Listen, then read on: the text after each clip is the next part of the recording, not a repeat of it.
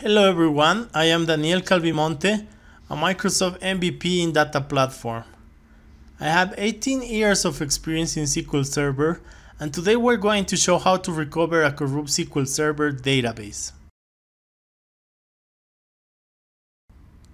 The tool that I'm going to recommend is SysTools SQL Recovery.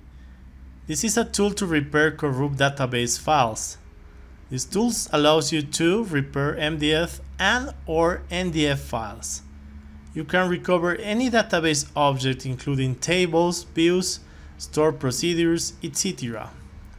It supports any SQL Server version and Windows version. It can recover only the schema or if you want a schema and data. Some of the recommendations are the following.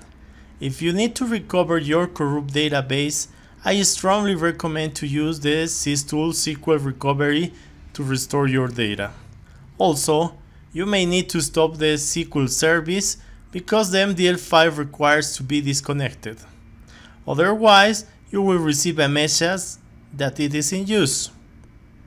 Alright, thanks for watching us, and if you need more information, don't forget to visit the SysTools SQL Recovery site. Have a wonderful time.